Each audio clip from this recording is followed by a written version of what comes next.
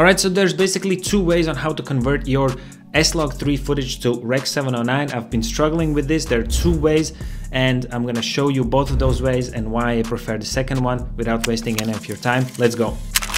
First things first, it's important to make sure that you know what kind of settings you have in the camera, as well as what sequence you're working on. So when it comes to the camera, I'm shooting in picture profile 8 and I'm using the SLOG3 gamma, and color mode is the most important thing here because there are different options later on in the Premiere Pro. S-Gamma 3 Cine is my color mode, and when it comes to the sequence, and let's go to the sequence settings, I'm working with the working color space is REC.709. So the first way is a very traditional one. We grab a clip onto the timeline. We also add a adjustment layer like so. And then we go changing the space to color. We click on adjustment layer. We have a lumetri color here.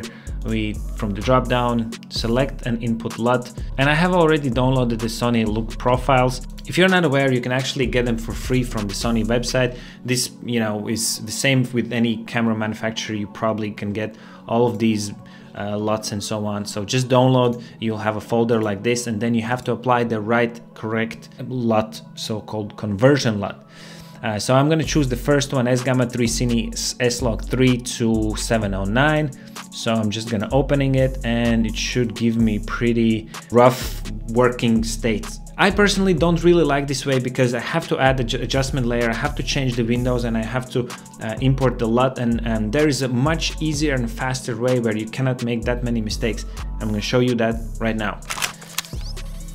I actually found this on Adobe's discussion log by Francis Crossman. He's an Adobe employee apparently, but what he says is very interesting. This method transforms log footage to color space of the sequence in a non-destructive real-time workflow, rather than the common use of log to REC.709 LUTs that can clip highlights, shadows, and color information. So apparently this is a much safer, easier way, and also in general non-destructive way how to use it. So, and the way is by interpreting the footage, and that's super simple. Let me show you with these three clips. I'm gonna select them, right click, modify, interpret footage. You probably are aware of this because you have been changing the frame rates here, but here on the bottom is the color management. You can also select the input LUTs, but there's also one thing called color space override. Usually it's on REC.709. That's why I told you it's really important to know what kind of settings you have in the camera, because look, this first of all supports all the major camera brands, Canon, Panasonic, Sony, and so on. I'm gonna be selecting the Sony SLOG3, and that's why I told you it's important to know in what color mode you're working on. I'm working in color mode S-Gamma 3 Cine, so I select that, and nothing changes. Well, hello there. But nothing changes even when I'm adding the video to the source window. Also nothing changes. However, look what happens. I drag it to the timeline, and because my timeline is all correct, voila, we have color graded footage. And as you see, it doesn't change much from the one that was applied by a LUT. And actually, I think personally this is much better, and there are several reasons why. First of all, it's much faster. I can just select all of the clips and I can interpret the footage and they work out of the box.